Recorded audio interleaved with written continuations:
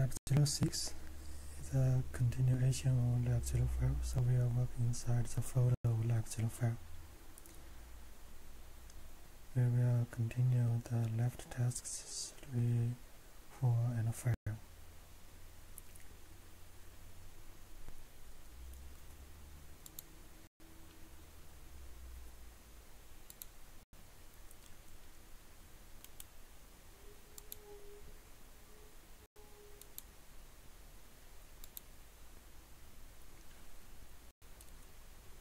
Task 3, connection tracking and stateful firewall.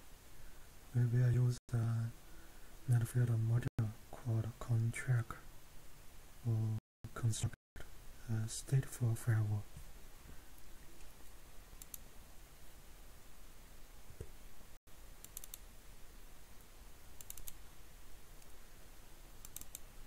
So we work inside the folder of Lab05.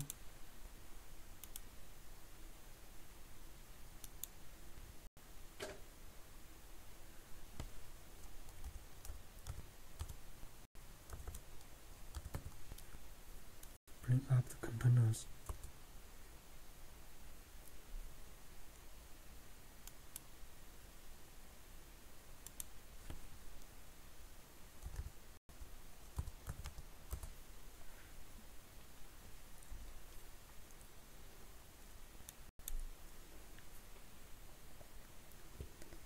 Task 3.a experiment with the connection tracking.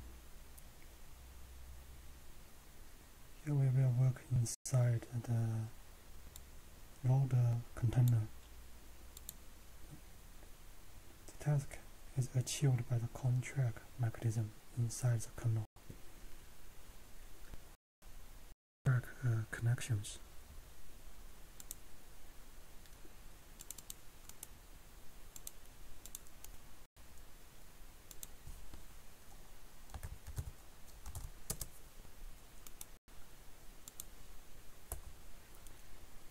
We are inside the seed loader.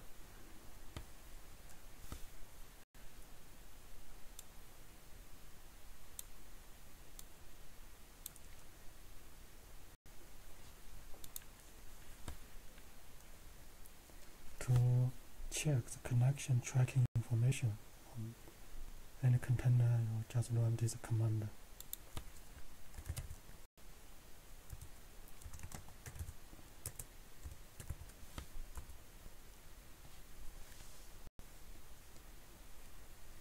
Here we have 0 flow entries, so we didn't set up any connection tracking rules. The first experiment, ICMP experiment.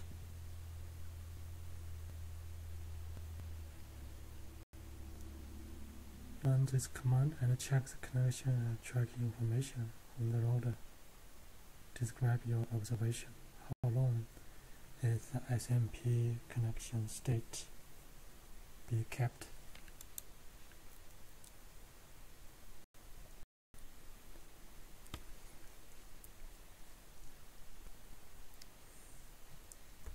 Here let's have a look about its usage.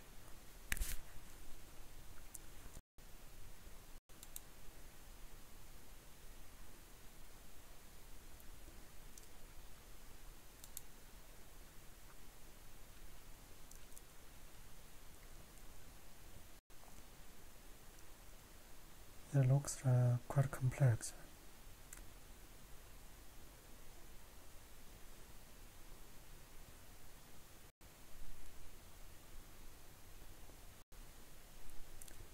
You can find here online with more information, or use it manual type man conntrack.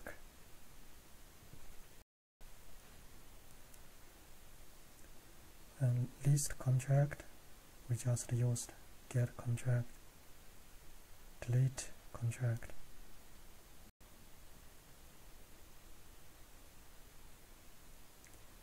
And show events. So this could be very helpful. I can show events to see what events we will be able to get.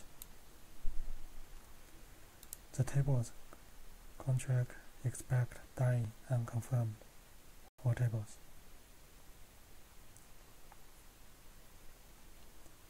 The parameters: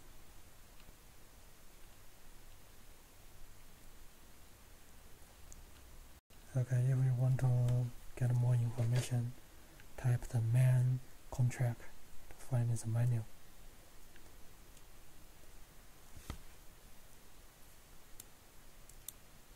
Now, when we run this one, how do we get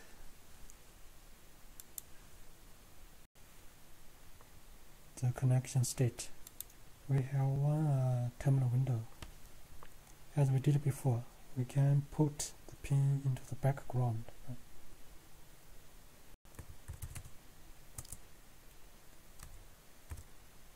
192.168.60.5. This host is inside the internal network.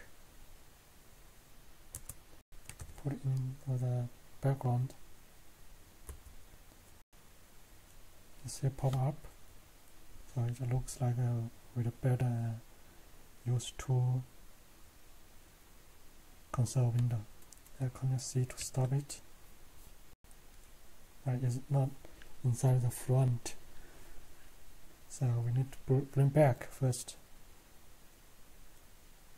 These are the output, foreground. Okay, it's brought back. Can't see it stopped. Or maybe we can suppress the output another way. We can suppress the output.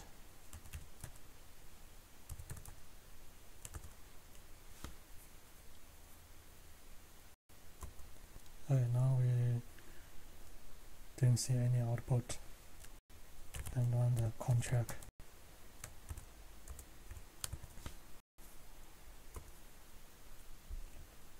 Did you see? We see a track ICMP from this source to this destination.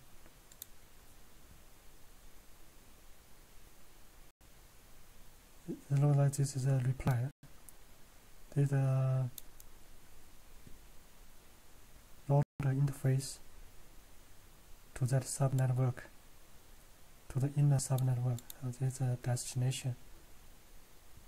Source. Okay, this is a pin from the router to this target. Source destination. This is a reply. Then we get a reply. For ICMP, just one flow entry have been shown. One flow entry have been shown. Since it's used to track connection, only TCP is connection oriented. UDP, ICMP, they are all connectionless. So how the connection ICMP is considered? As we discussed during the lecture, a request and response is considered as a connection. And keep see the connection because we will keep pinning, so we can see jobs is still running. Can stop that one.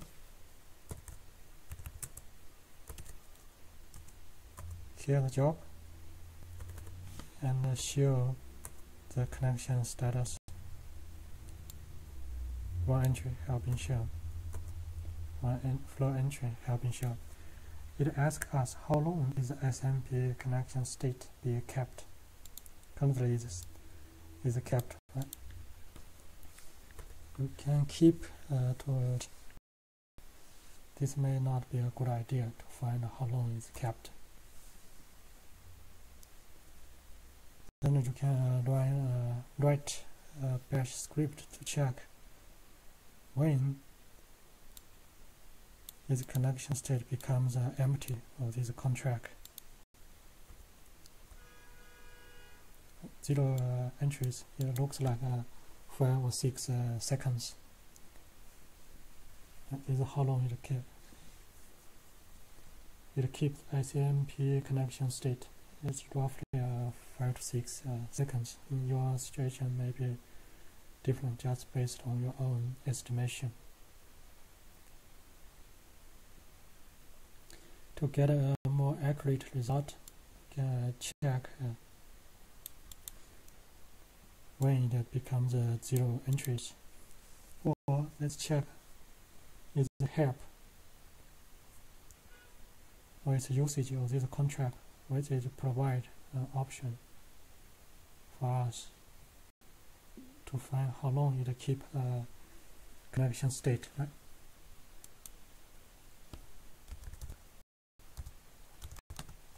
Contract show how long keep records or keep connection state.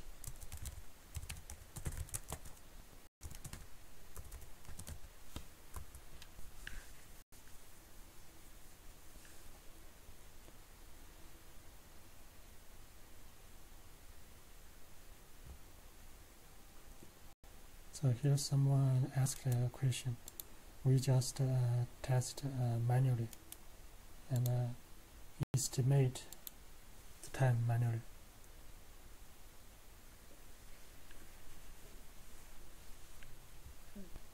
So you may check this reference.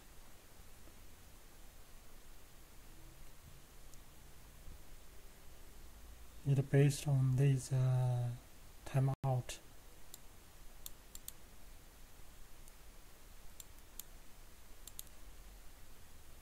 We also need to find out the units for these numbers, whether it's seconds or milliseconds.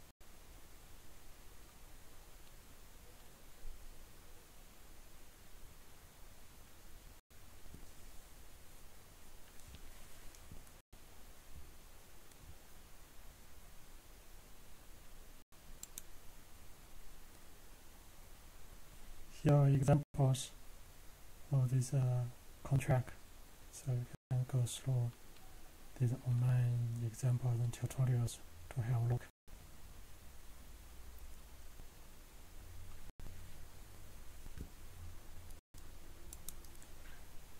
Alright, that's the first one. The second one, UDP experiment. For the UDP experiment, first we need to construct UDP package. We run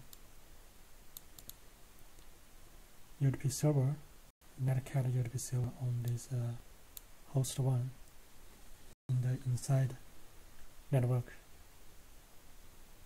Then on host A, the outside host A, to send out the UDP packets. We know the packets will pass through the router, so the router can track the UDP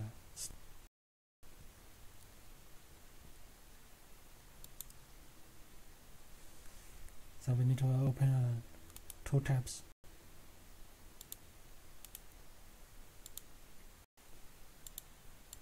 Drag, relocate here. In the middle is a router. This host A.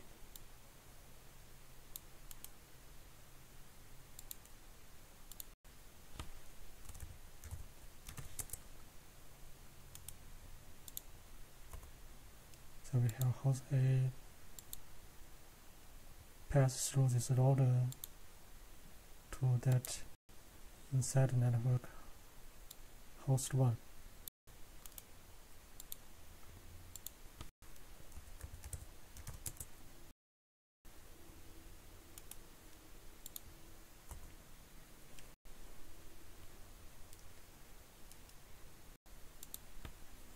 On this host, run netcat UDP server. Press enter. It's running now. Now, on this outside hoster,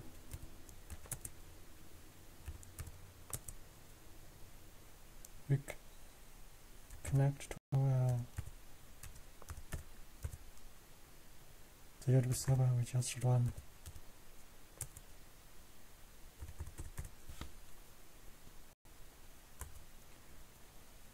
UDP is a connectionless. Anything we just type anything to send the packets to the to that UDP server. Press enter. Now here we use this conntrack to see the status. You see the source, destination, source port number, destination port number. We see the status. We can check how long it kept.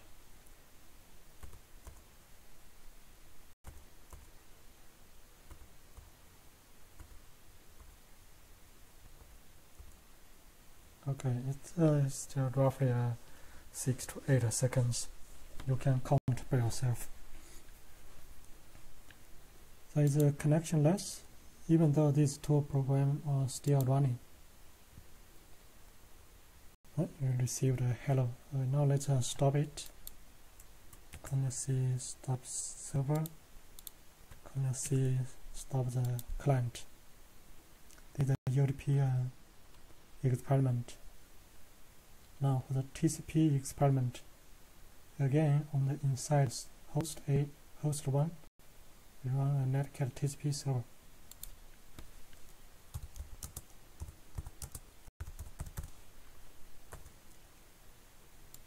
On this client, we send out this TCP packet.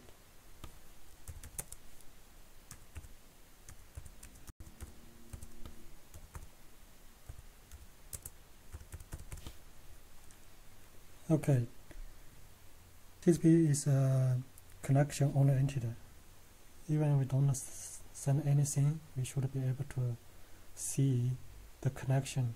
We press enter, the connection will be set up by the protocol three-way handshaking we discussed in our last chapter. Is it connected? You can check the statement. Here you see it says established. From the source to the destination, we didn't send anything yet,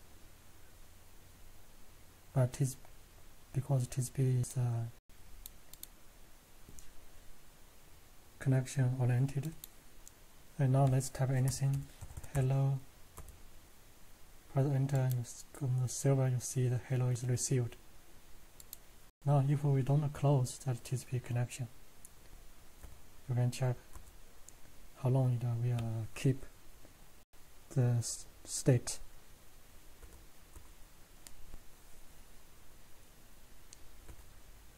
May use the counter to count it, or write a script to count it. If you write a script, you need to check the record whether it's empty or not.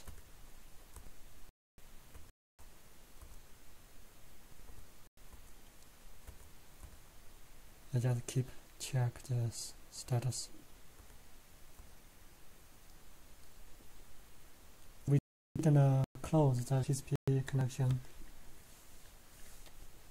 Intuitively, I think it will be kept until we close that TCP connection. Still see it. One flow entry.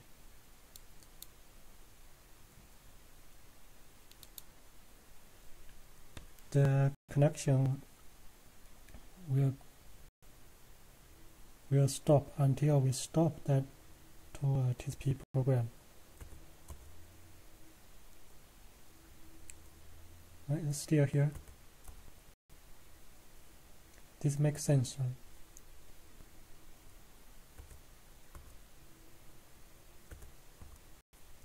So it will be kept as long as the TCP connection is not as broken. Alright, now let's stop these connections.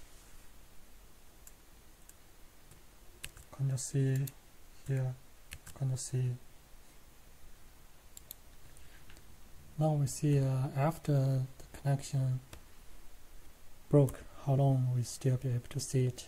It's still here.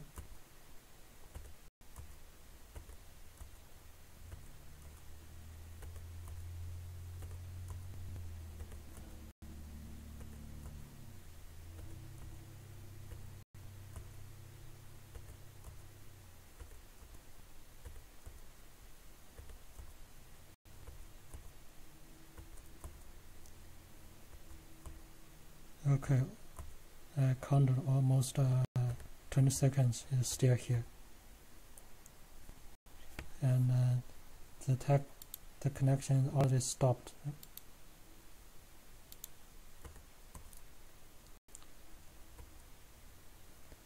We get a time wait. Time wait means the connection are not stopped completely, but I did stop them. Can you see that here? Can you see it stopped? We still see a time wait here.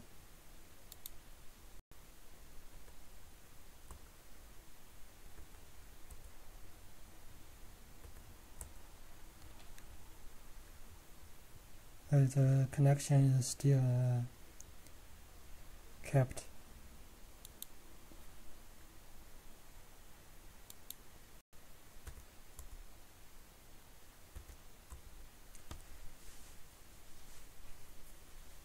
Okay, we see a number is decreasing. 6, 2, it looks like timeout. Right, becomes 0 entries. So you check this number, what this number it is.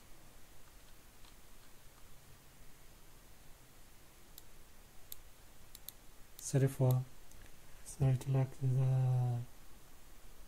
like this number, we see it here. Timeout close. Here, timeout, time wait. It looks like 120 seconds.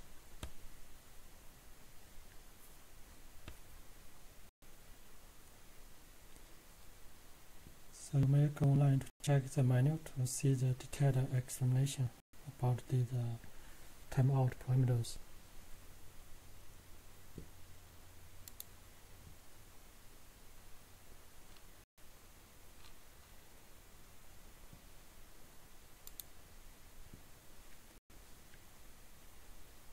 Okay, that's task 3.A.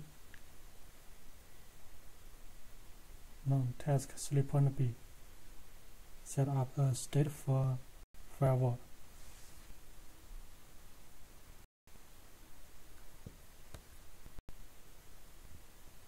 We use this module, the -m conntrack option, to indicate that we are using this conntrack module in net filter iptable. We create a rule like this. Open the rule in the forward chain. This rule allows TCP packets belong to an existing connection to pass through. The connection state is established and related. Action accepted. It does not cover these SIM packets which do not belong to any established connection. Without it, we will not be able to create a connection in the first place. So we only have this one accept. Therefore, we need to add a rule to accept incoming SIM package here. With this interface, again, you already know this interface, right? In our last layer, is 0 is connect to the outside network, is 1 connect to the inside network. Yours may be different. Please check it. Here, destination port number supports this service. here to specify the SYN package. Use this module. The state is new, which means to find the new connection and accept those packets. The default policy to drop everything. If a package is not accepted by the two rules above, they will be dropped. So we have 3 sample rules here. Now it asks us to rewrite the firewall rules in text 2.c. But this time we will add a rule allowing internal hosts to visit any external server, and this was not allowed in text 2.c. After you write the rules, use the connection tracking mechanism. Think about how to do it without using the connection tracking mechanism. You may need to double check inside your router to find those interface. Now we have 2 interfaces. It's a 0 checks IP address. This is connected to the outside network. Here there is ETH1 to the inside network. Okay, it's still like this. Yours may be different. Please double check it. Now, for task 2, those rules, we need to rewrite it. So you need to check your record for your task 2. Then write rules in this router. A good idea, you may save those rules in a script file. Here I just type them line by line. First, we need to accept in task 2 there are 10 other services, right? So you need to refer to your task 2. First, we will accept those new sync packet. The new sync packet used to establish the TCP connection.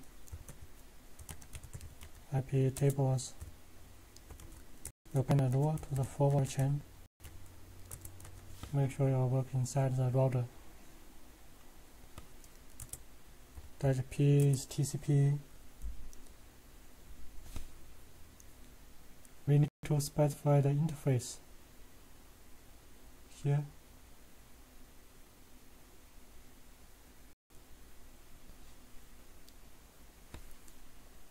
-p is TCP -i is a 0. The destination to host 1 from outside host to the inside host 1. Destination is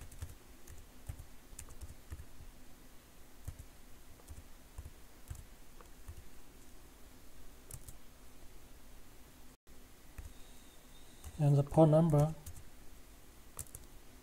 is 23. Okay, I missed the dash.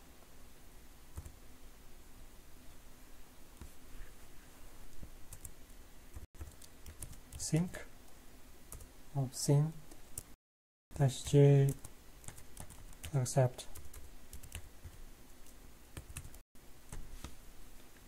Just follow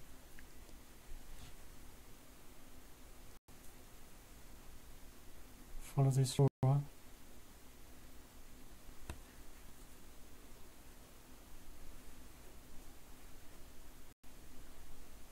The connection here.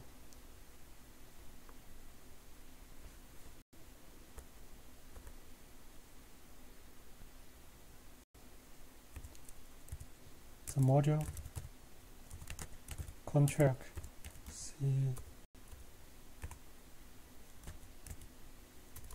connection state. Okay, CT state.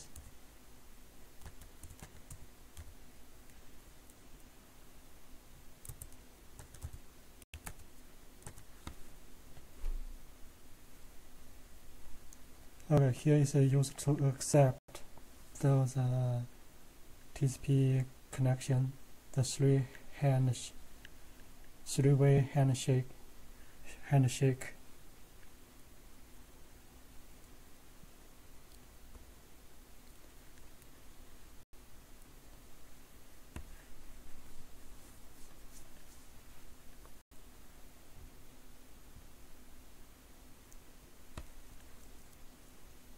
Now, secondly, for the inside host, we want to allow it be able to access the outside host. Right, described here. Allow internal hosts with any external server.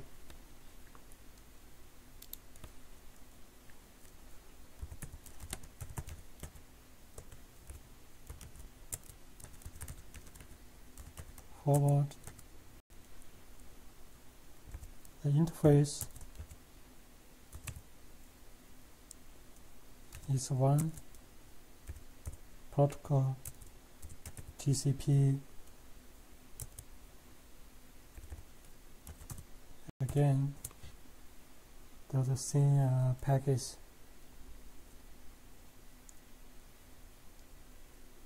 -J accept. We also need this one.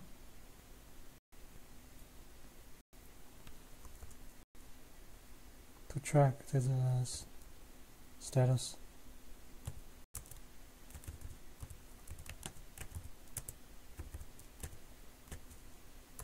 CT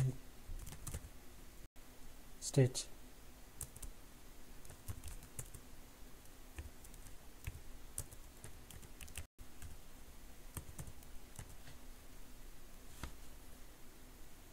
Okay, this one allows internal host to visit any external server. We didn't specify any target, right, or any destination IP and destination port. So, which means any external server.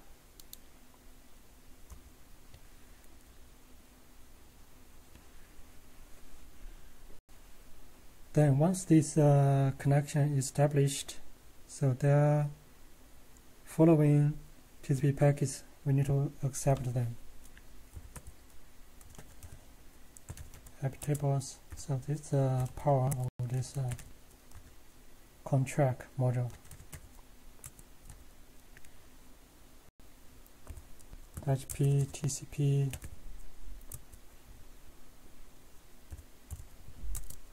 the module conntrack. Now for this module CT state, we want to accept any following TCP packets belong to the established connections, related and established.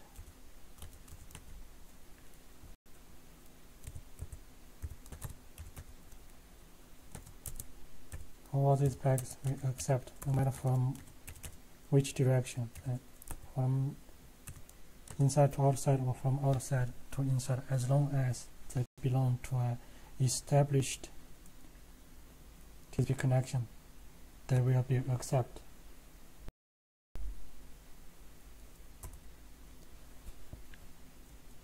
Any packets other than the rules allowed, we will drop them.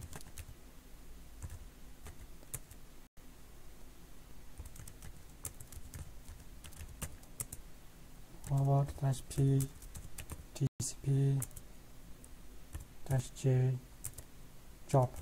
So any TCP packets not allowed, but these three rules will be dropped.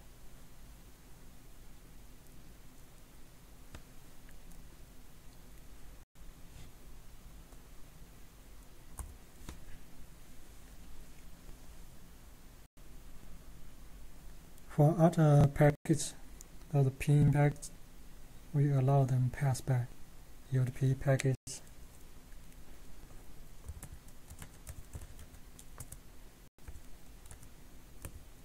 Set up the default policy.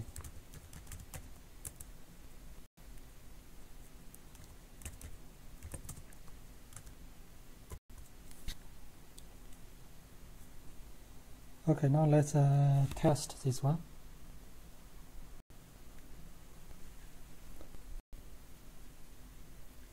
Internal host with any external host.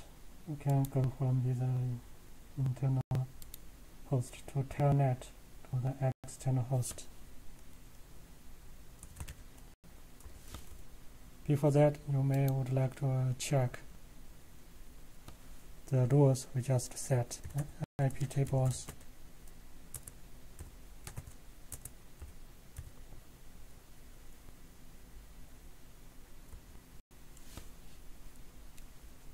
here are the rules we just set up.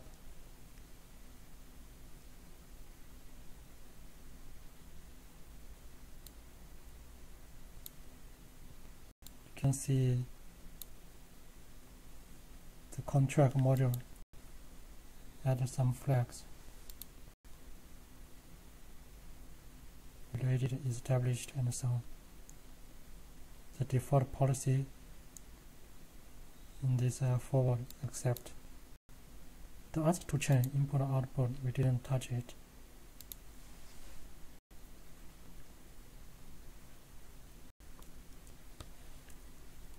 You can also use this conntrack to check the status tracker. Okay, now we let that module to track automatically with these rules.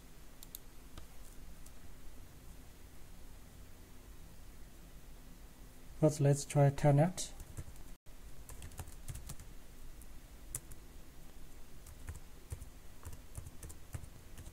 From the inside host 1 to the external host A. Right, it worked as we expect.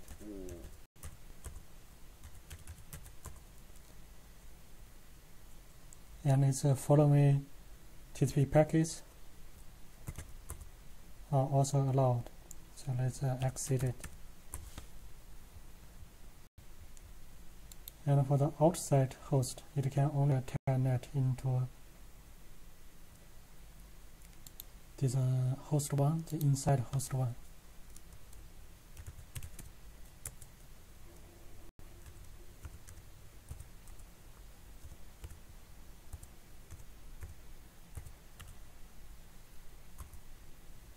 It worked. Connect to that host 1. But here it wait several seconds. Seed DES. It worked as expected. Exit. You can try other servers, other hosts inside the network, the inner network 6. We have .6.7, host 2 and host 3. And you see that it's not allowed.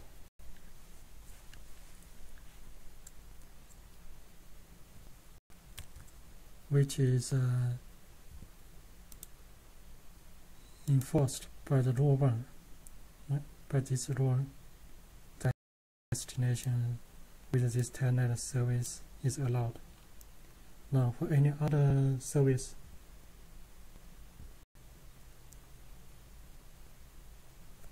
that should also be disabled. But for the inner host to outside host, any service is allowed. So you can try TCP server. Use netcat. Right? You can use netcat to set up TCP server or UDP server as we did before. Let's try TCP server. On this host 1, inside host 1. Then on the outside host, you will try to connect.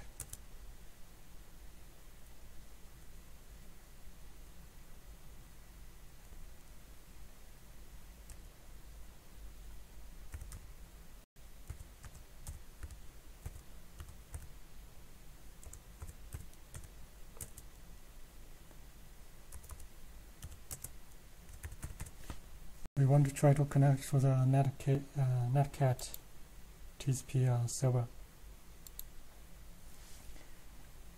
It should be forbidden. How do you know? You type anything.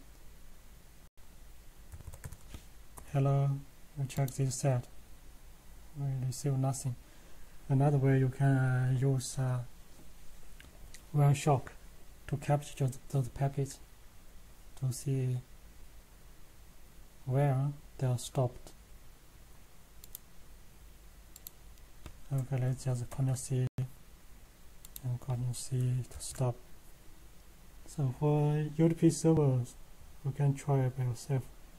Here, for example, we run a UDP server on the outside host A.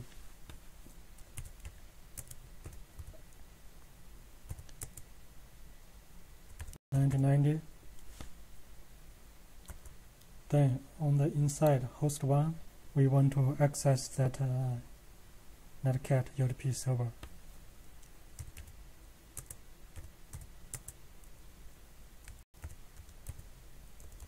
The outside is this one.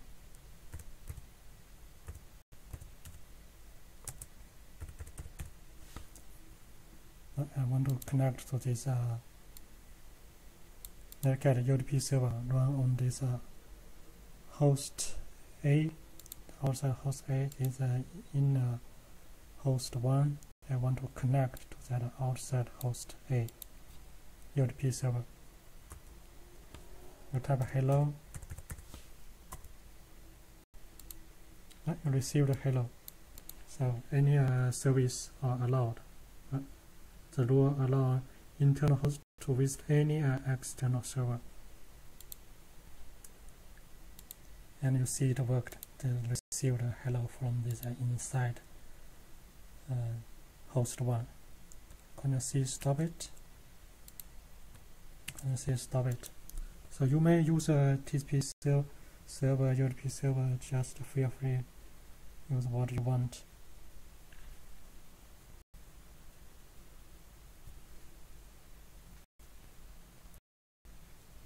Okay, if we don't use this conntrack, here we want to redirect. Think about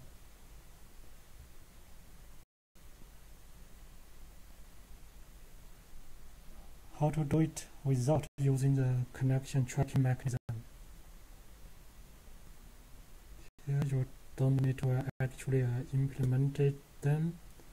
Based on these two sets of rules, compare these two different approaches and explain the advantage and disadvantage of each approach.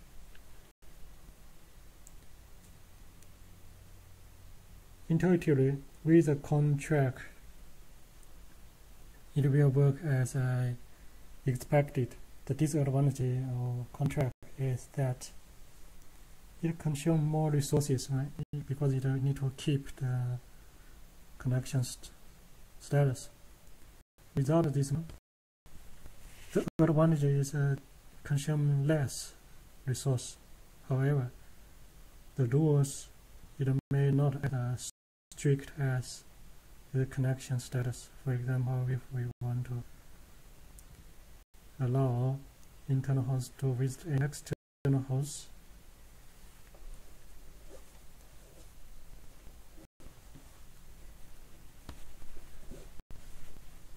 that one is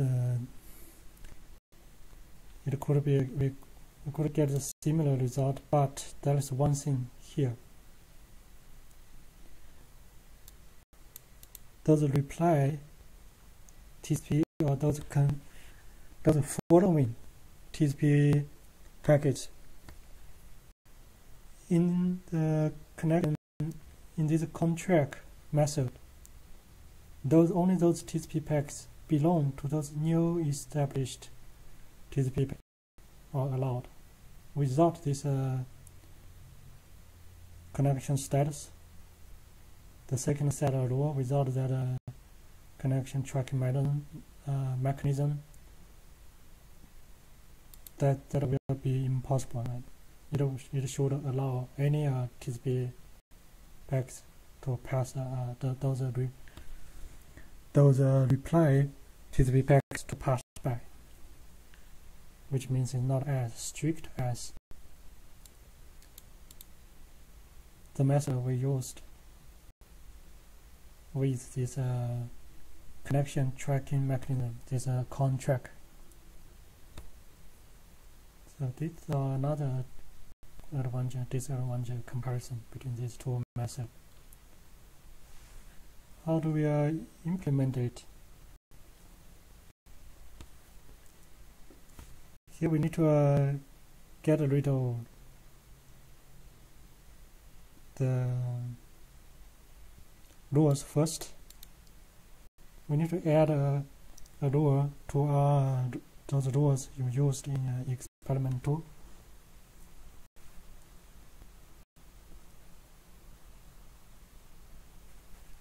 How do we do that? We just get rid of those here, this module.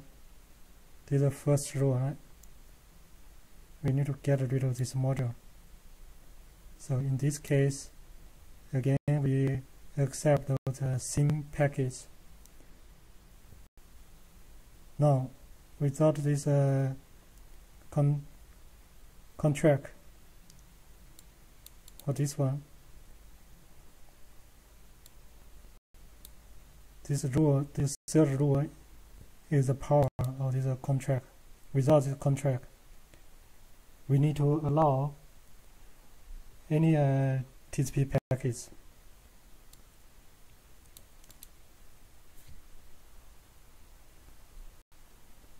Because without the connection status, we don't know those following TCP are related or related to established connection or not. We don't know. So we need to allow all of them. So you could drag the set of rules like this.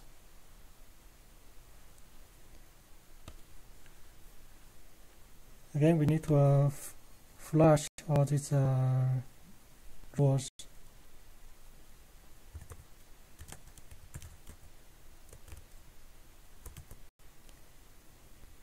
And set the default policy to be accept. The rules are flushed. You can check it. -n. Okay, by default they will become accept in this input, forward, and output. Right? The default policy. So you may need to double check. If it's not, you can use iptables -p to set up those policies to be accept,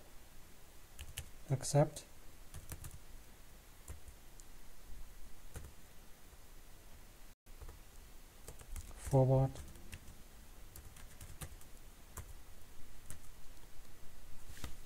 here my chain forward default policy is already accept, so you don't need to do anything. If you check it's accept for this lab, should be accept. Now for the rules, we don't have this connection tracking mechanism. How do we do it? Iptables, we need to set up the rule appended to the forward chain. The first rule we allow only the external host to connect to the internal host one. Right? Destination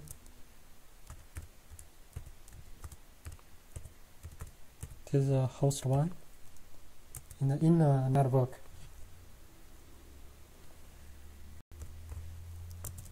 The protocol is TCP. Destination port number is 23, the telnet server. the SYN packet, we accept it. Accept those SYN packets.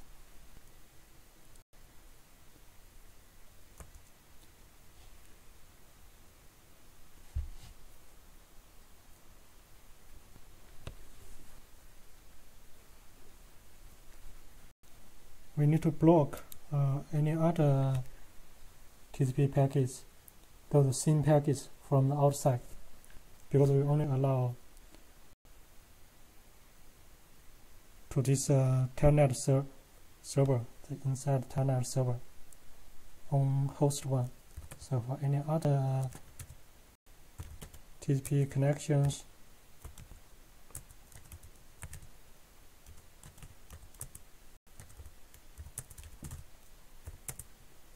we don't specify a destination server. Any inside host destination IP address, any inside hosts. Here we don't specify it. Protocol is TCP. Any other SYN packet,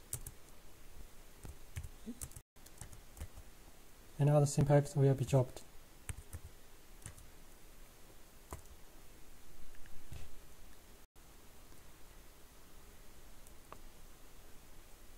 For all other TCP packets, we let them go in and go out or pass through the router.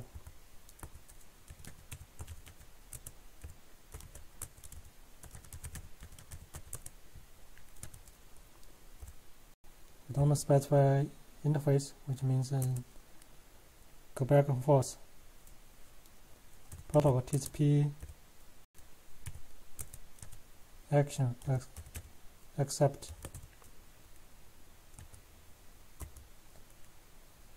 The default rule forward default policy, or not default rule, default policy is accept. You can check those rules we just set. You can put this into a script file, a bash script file.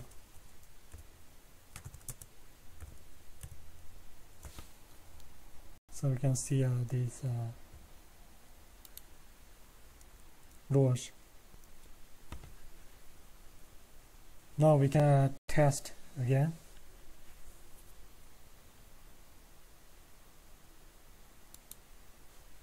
From the outside host, you want to telnet .6. It will not be allowed. Right, just trying.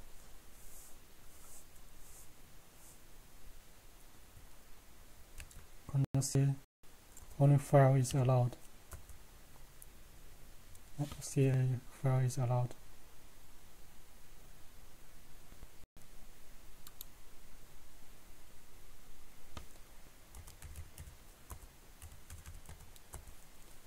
Okay, exit. This will work as expected.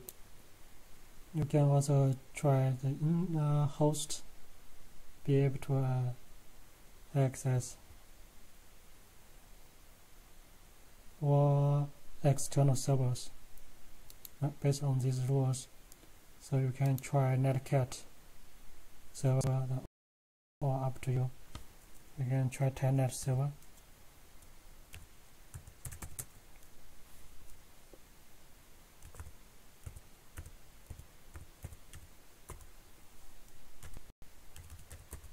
It will work as expected. Exit.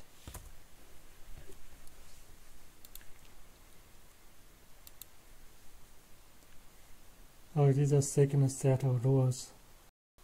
We didn't use the connection tracking mechanism.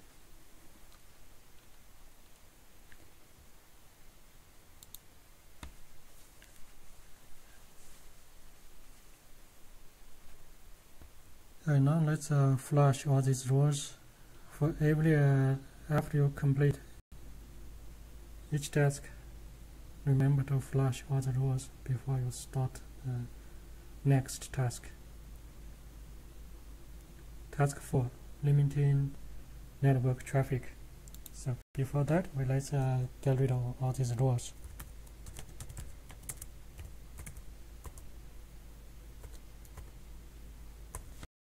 Okay, all rows are flushed and policy are accept. That's good. Now task 4, limiting network traffic. In addition to blocking packets, we can also limit the number of packets that can pass through the firewall. And this done using the limit method or module, module of the IP tables. Here, to get how to use it, type this command as we did before for that conntrack module. IP tables -m limit. So any IP tables module, you can use this method. -m module, which module show the help. You see the usage of this module. Again, you suggest to use the man command to find a detailed description. Here is just a brief description. The limit match options -limit average -limit burst number. Here you see the maximum average match rate. Default is 3 per hour, packets per second, unless followed by second, minutes, hour, day, and so on. So if you just specify a number, which means if just 3, it means 3 packets per second. The limit burst, the number to match in a burst, which means in a contiguous sequence of packets called a burst.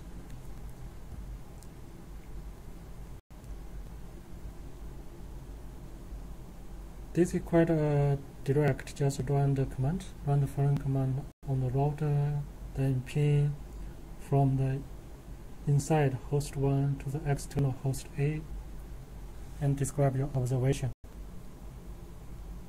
with and without the second row, and then explain with where the second row is needed or not.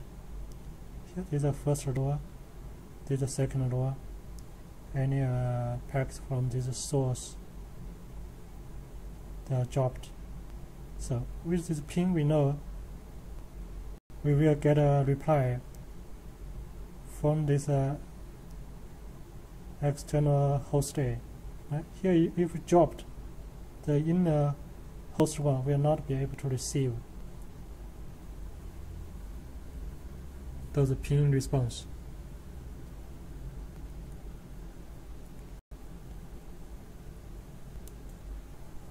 Here, let's run it and see what we observe and describe them.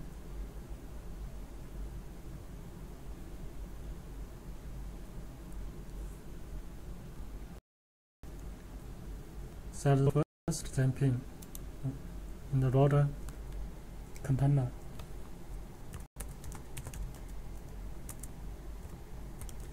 Open a router to the forward chain. Source from the inside host 1. Oh, sorry. This source here is the outside host A.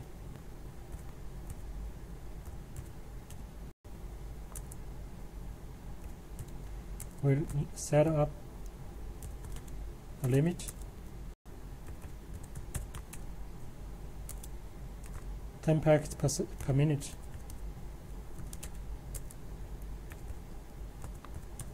The limit burst, the file packets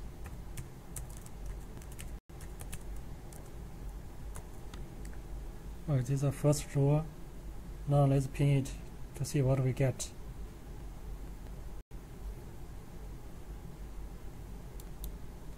Pin from the inside host 1 to the external host A.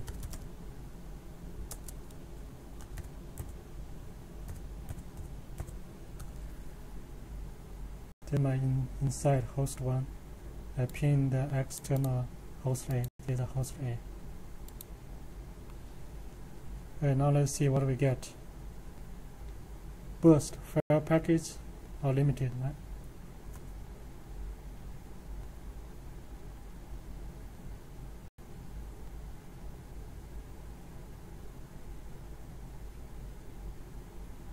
Now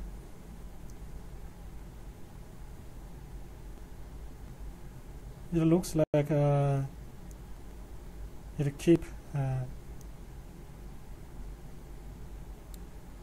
get the response.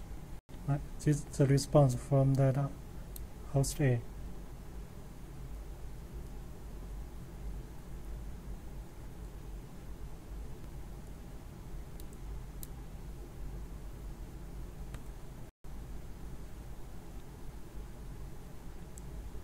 It looks like that lure is useless. By default, when we pin, we will get a response just like this. With only this first lure, it looks like it's not work as expected. We keep getting a response. Okay, now let's stop it. Ctrl C, stop it, and add the second lure. So with only the first lure, it looks like there's no effect.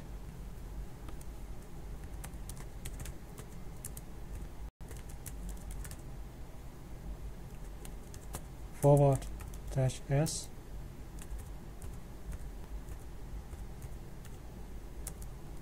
-J job, which means although the packets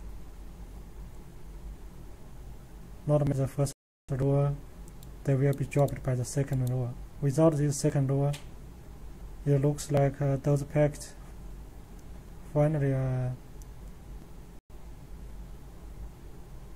passed. That's why we see continuously we get this response. So now let's add this second lure to drop those packets that does not match this first lure. They will be dropped.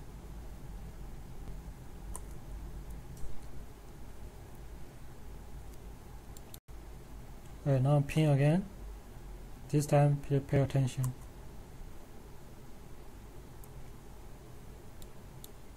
File none 7.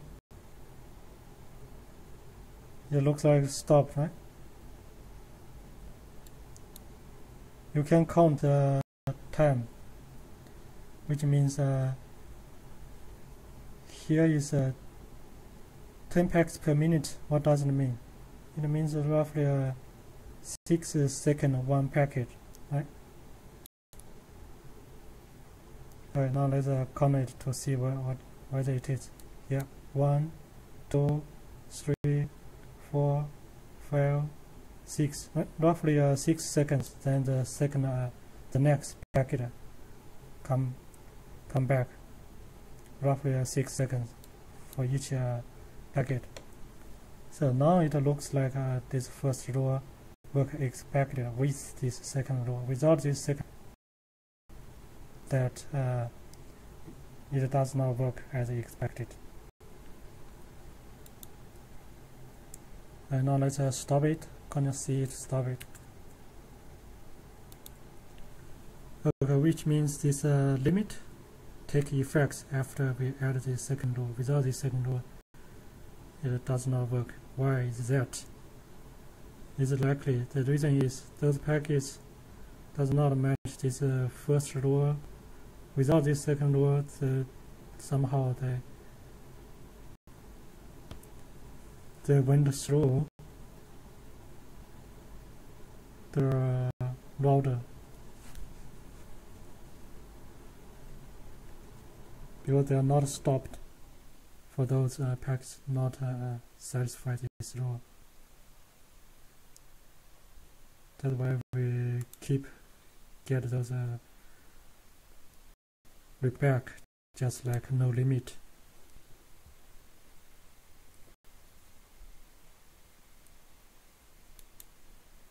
Alright, now let's go to our task file, load balancing. Again, we need to clear these rules first.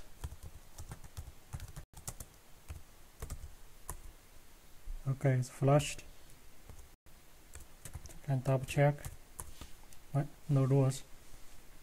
Default policy or accept.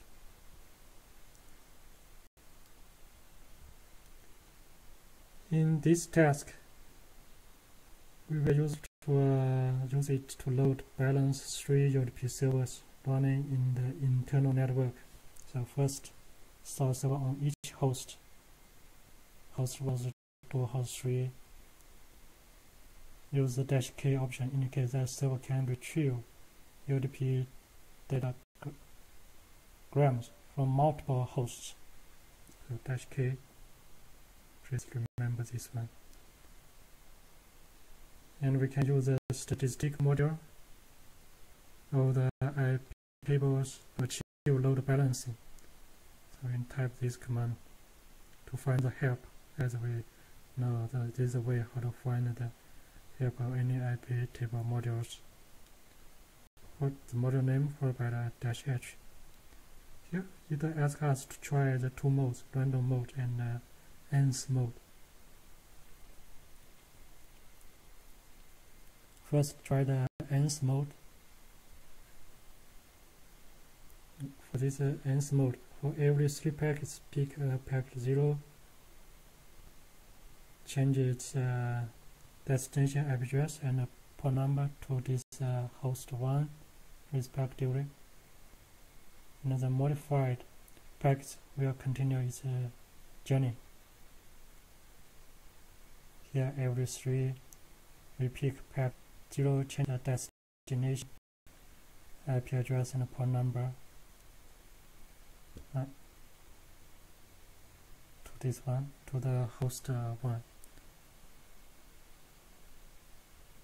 And please note that those packets that do not match the rule will continue on their journey, just like we did for that previous task, and they will not be modified or blocked. So with this rule in place, if you send a UDP packet to the router's 8080 port, you will see that 1 out of 3 packets get to this host 1. So let's try it. Add more rules to the router container so all the 3 internal hosts get the equal number of packets, and please provide some explanation for the rules. So let's first just add 1 rule. Before that, we need to run the servers inside host 1, host 2, host 3, right? Run this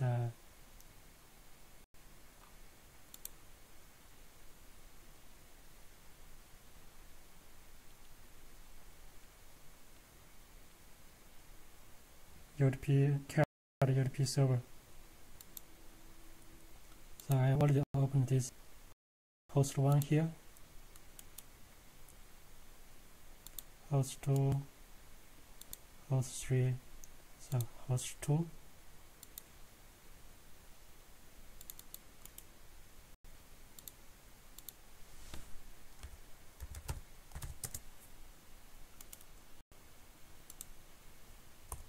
This is host 2, host 3.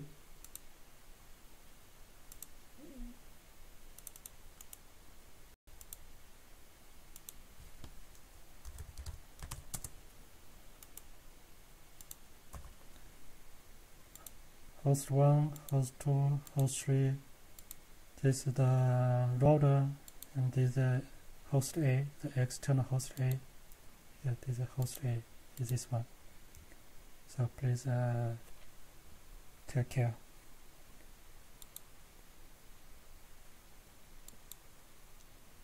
Now, inside the host 1, 2, 3, we are asked to run the netcat UDP server. nc-uk 8080. Can copy it. Press enter, run it.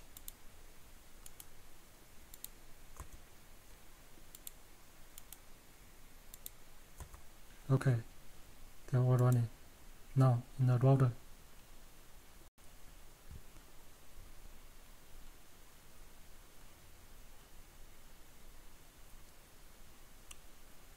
we set up this rule.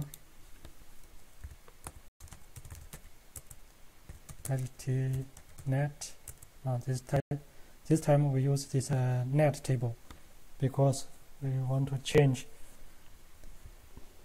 the target and destination port of the IP package.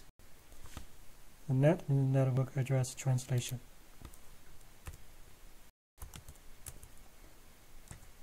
In this pre-routing chain, so which every packet comes in will be modified. Only those UDP packets. Deport. Those only those UDP packets headed to port number 8080 will match the use a module statistic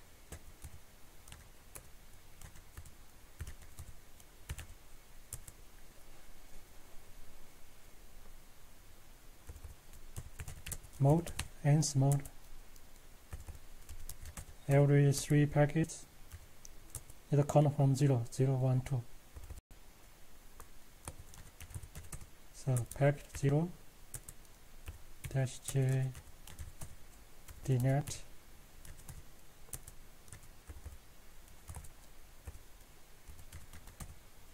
destination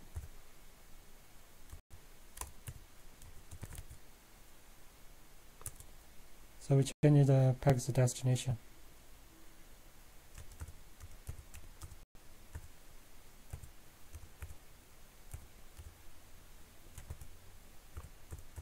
So it looks like this router works as a dispatcher, right? It dispatches those packets come to the router's 8080 port number or dispatched to the inner 3 hosts. Here just dispatched to the host 1, to host 1. And the rule is set up now on this outside host A.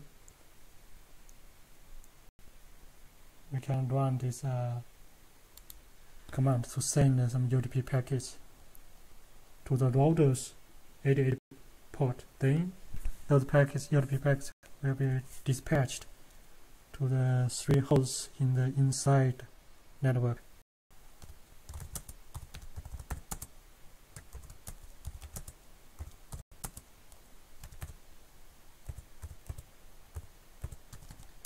This is a 0 IP address, right, of the router 8080. We press enter and I hit Ctrl+C, enter, Ctrl+C. Now you check the inside. Here we get hello in this host 1. Host 2 we get nothing, host 3 we get nothing. Then we get this hello. This router it dispatched the package, packet to this host 1. Now how do we know it's picked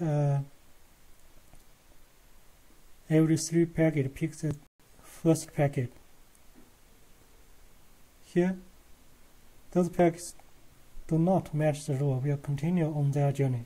So it looks like those packets do not match this one. For example, packet 1, packet 2, right? Those packet 1, packet 2 do not match this rule and continue on their journey, and they will not be modified or blocked.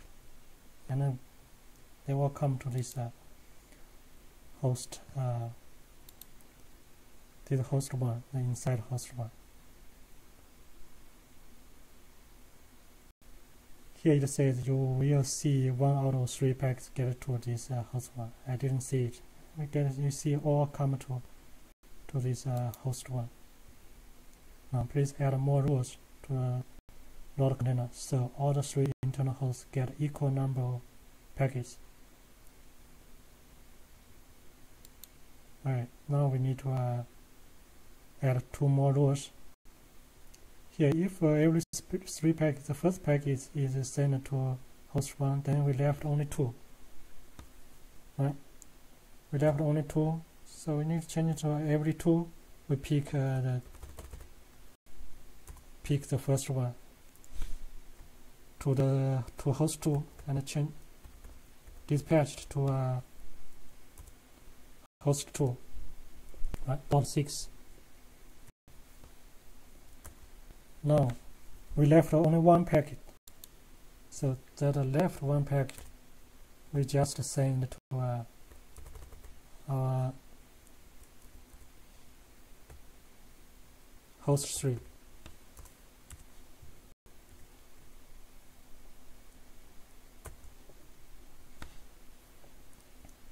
Every packet must be specified in the else mode. So here every 3, every 2, it asks me to still need to specify. So maybe we can now every 1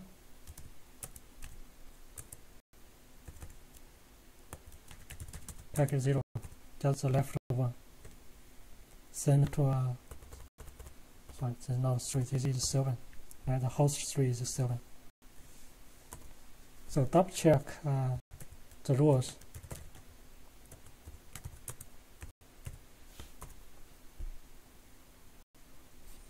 Now the table is inside that net table. .t net. Right, you see the rows here.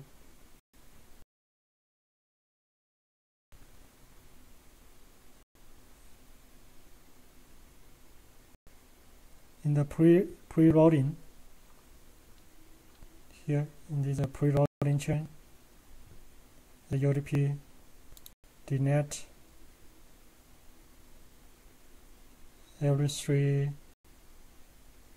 every 2, every 1, we just choose the first one to send it to the inner host.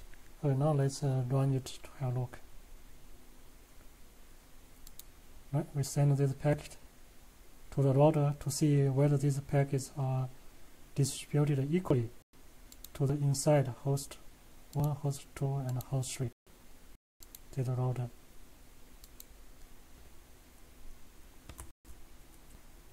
Control C, stop it. I get a hello here, I get nothing here, I get nothing here. So it still didn't work as expected. So we need to find out why it does not work.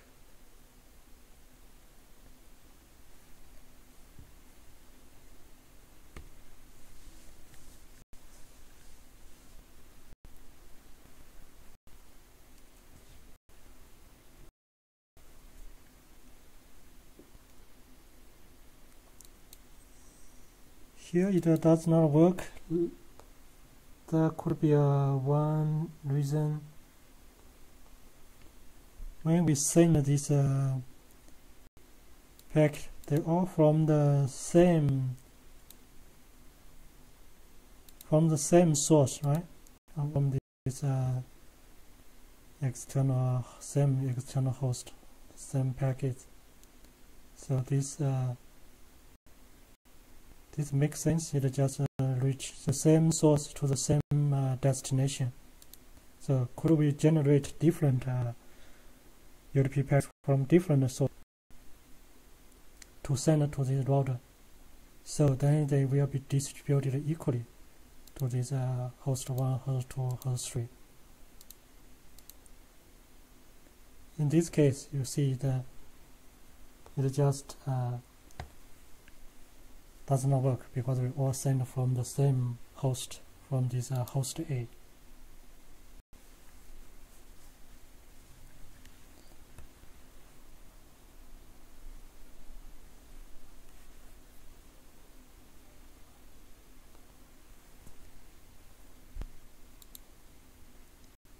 So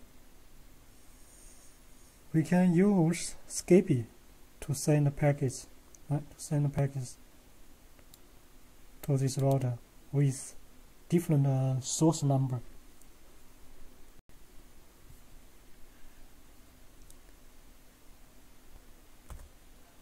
Otherwise, it looks like just the packets does not distribute to the inside 3 servers. Or we may use a long text file to have a try.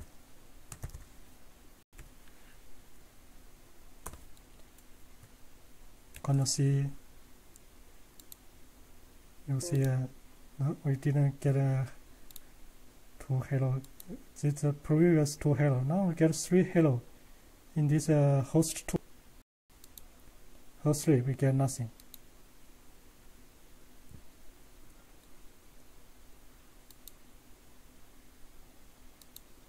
Send again. Gonna see. Now the third one we get 3 hello, and the previous 2 we didn't get anything. So here it's just in a single UDP package. 3 hello is still in a single UDP package. You can find the maximum data load for UDP packet. It's much larger than just 3 hello. By default, I think it's 1,500. The maximum is 6 files, 3 files. You can have check UDP packet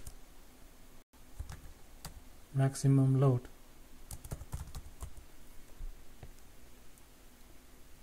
Here you can see the maximum payload. It's much bigger than just 3 hello. It can contain up to so many bytes. Here we only have how many bytes? 1, 2, 3, 4, 5, 6. There's 17 bytes. So it's in a single packet. So it looks like the first packet distributed to the host 1, second packet to host 2, second to host 3, and now let's try again to send 3 packets. That way you use Skippy to send the packets from different source number. We can see it continuously, but here we just do it manually. To make it clearer, you can hello 1, hello 2, hello 3. Right now, by expectation, it will send to host 1. Gonna see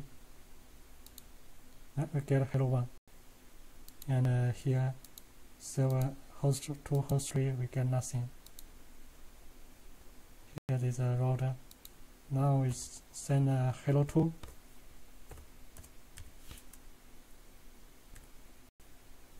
Okay, every time when we run this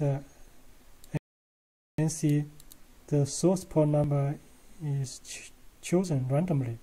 So we have a random source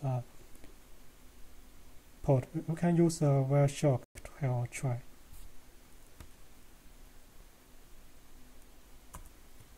Gonna see now the second one, right? Hello 2. So it worked as expected. Whereas that place 2 hello just send it to the first one, because when I add those 2 rules, we add the extra 2 rules, they just didn't take effect right away when I send this hello.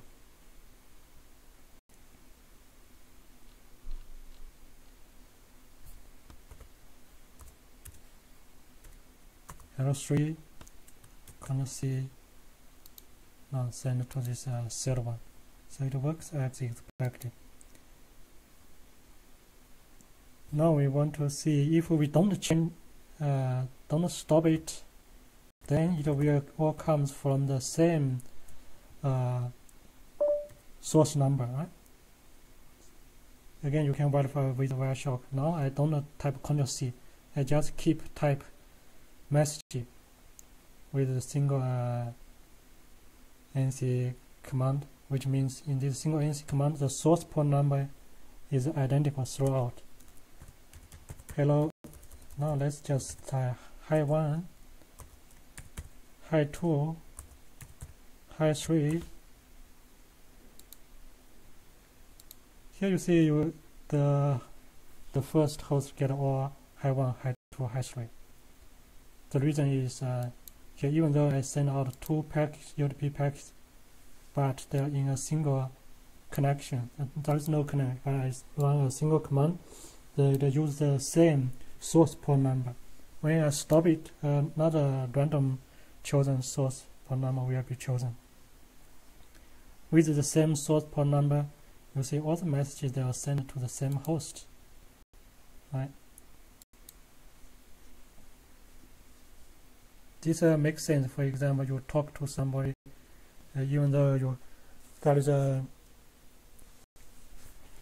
relay, a person relay your message to the target. You don't want the target to be changed. Another one want to talk to the target. Inside after the relay, it will be dispatched to another one. This is a distribution of balance, load balancing. Here you will keep a type hi 4, hi 5. You see there's. Now we just wait several seconds. Now they are distributed to this host 2. I just wait some time, right? Which means my assumption from the same source they will be dispatched to the same host. That assumption does not work if I wait several seconds. And here I just wait several seconds. Then I type hi 6. Then you see hi 6 is dispatched to this host 3. So it looks like the time between these packets also have effects on the dispatching. If they are sent out continuously, they are sent to the same host. Another reason could be these packets they are packed in the same packet, or after several seconds actually they are put in different packet. That could be another reason. So to verify it, you may open Shock to see whether they are put in the same packet or in different packet.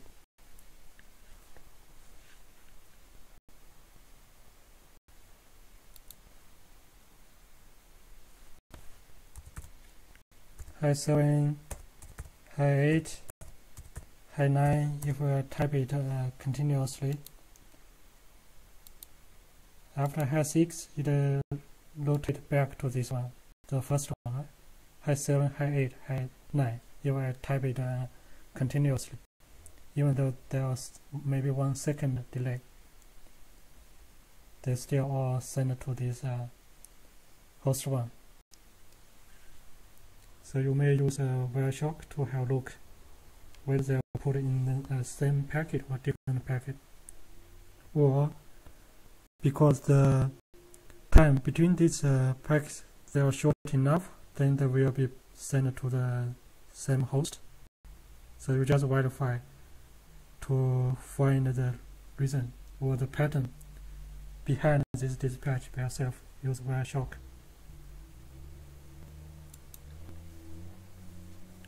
Now use the random method. Use a different mode to achieve the load balance. This time we use this random method. You just select a matching packet with probability P.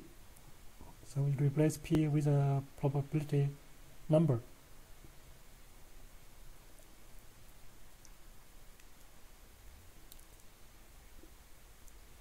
Again, we need to flush the rule inside this router first, then we set up a new rule.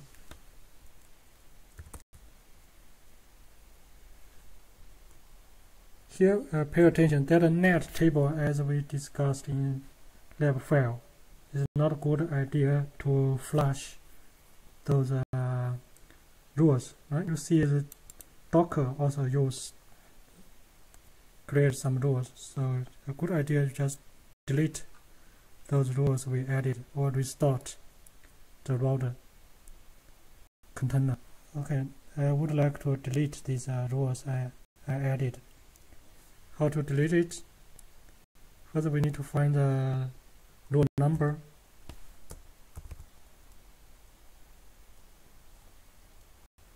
So what's the parameter name? List number or just number or with number? I don't remember. Go back to this top of the manual. There's way to see what the line numbers. So his name is line numbers.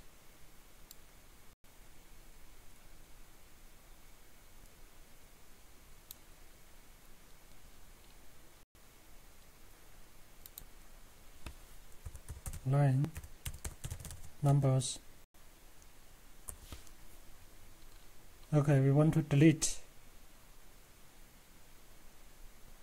the 3 rules in this pre-routing chain.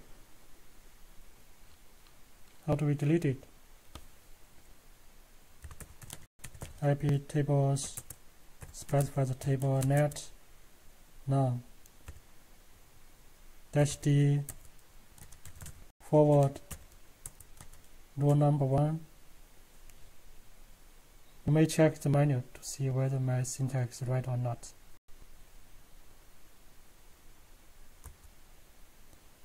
No chain target match by that name, so it looks like my syntax is right. Here, go up to see how to delete. -d import, so -d pre-routing. Here the table, use this way. -d net -d not forward. That is pre-routing. Forward is not inside the net table looks, or there is no rules. We can check look. Post routing, import output. But no forward. So this is a mistake. If there is a forward, it will be deleted. Pre-routing.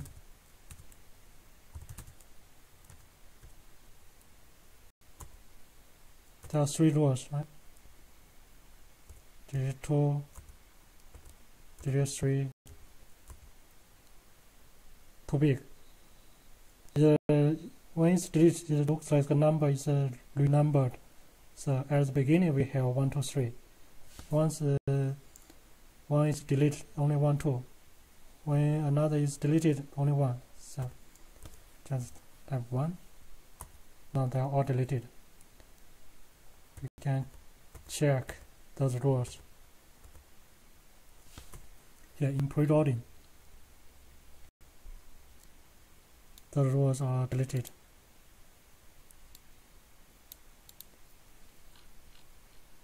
Okay, now we can use this one. The random method for load balancing. The random mode. iptables, net table, append row to the preloading UDP package, destination port number 8080, use the module's statistic. This time the mode we choose random. Probability. Okay, at the beginning we have 3 packets, so the probability would be 1 out of 3, 0.33333. Just use file 3, just roughly, probability roughly. Dnet.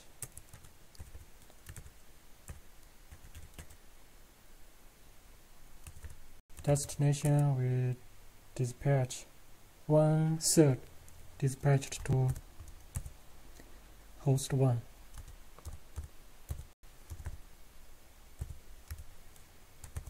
Port number 8080. To there is a typo. Destination. Okay, 1/3 is dispatched, then we only have 2, left 2, then is 2 out of 1 is 0.5, and this one is sent to a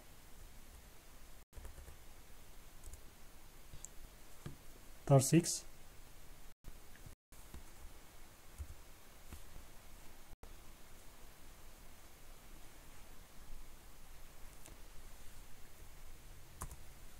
Then we still have 1 packet we want to distribute to host 3.7, and this time the probability is 1. I just have only 1.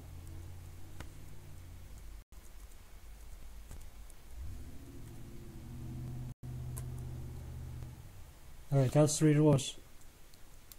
These 3 rows. Again, we can check the 3 rows.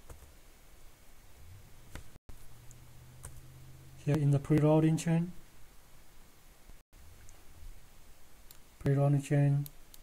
you see these 3 rows.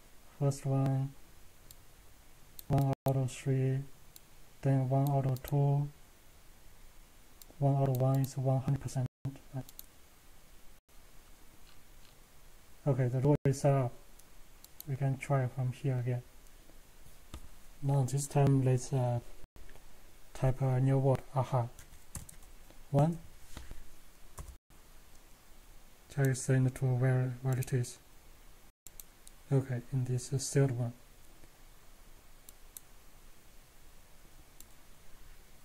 I just wait several seconds. Aha, 2.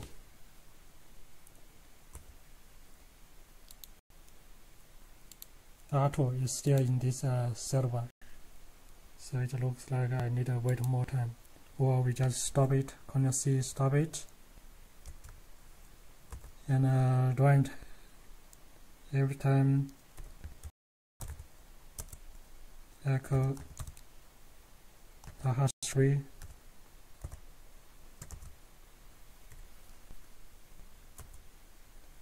Ctrl+C, stop it.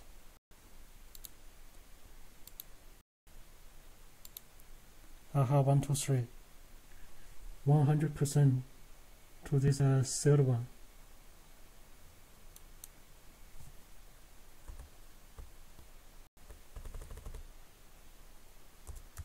Aha 4. Ctrl+C, stop it. So it's 100% to the third one. This row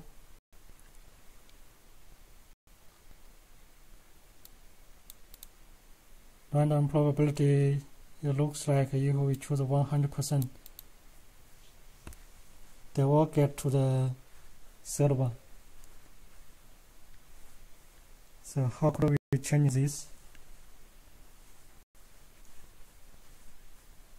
For this one, we don't need this mode probability. We ask those packs once they are left or they do not match row 1, row 2, they will be all sent to the host 3.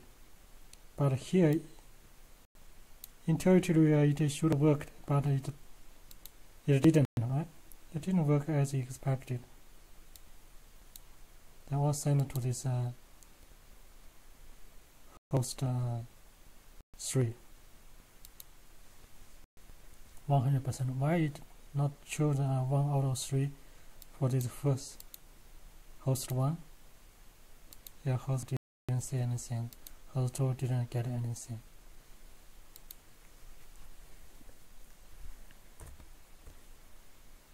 I have file. We wait several seconds. Gonna see. Now you see our file went to a different one. I just wait maybe 5 or 10 seconds. Our file come to this host 2. Our file come to host 2.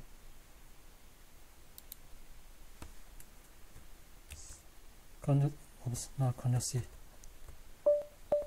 6.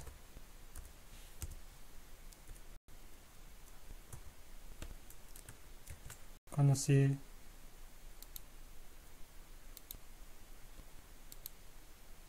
File 6 come to this third one. Again, this first one still didn't get any package. So this random mode does not work as expected. The first one, host 1, received nothing.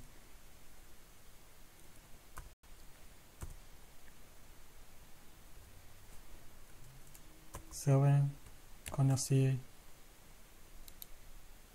7. Now it come to this first one. Now random. What does random mean? Random means when you run long enough, statistically, each host will get 1/3 based on this rule. But maybe for a short time, we didn't notice that pattern. For a short time, the pattern is not obvious. After we run a long time, we will see the pattern. Each one received 1/3 of those packets. So this for random, not like this round robin. This round robin here. Round robin, it will take 1 by 1. For the random mode, we need more packets, or the number of packets need to be big enough to find the pattern. They are distributed or dispatched to these 3 hosts evenly, just statistically evenly.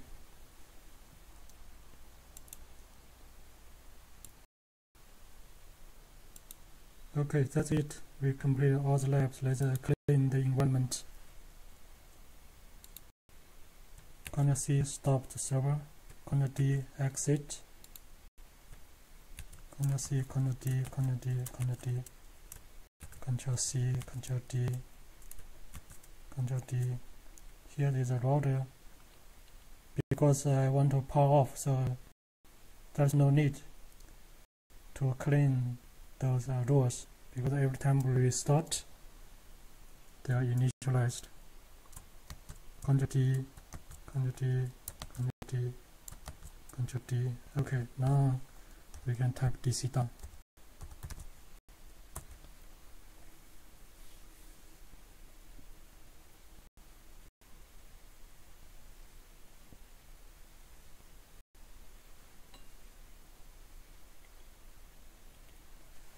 Okay, it's they're all powered off. Here you see they're all exited. Ctrl D, Ctrl D. Okay, it's done.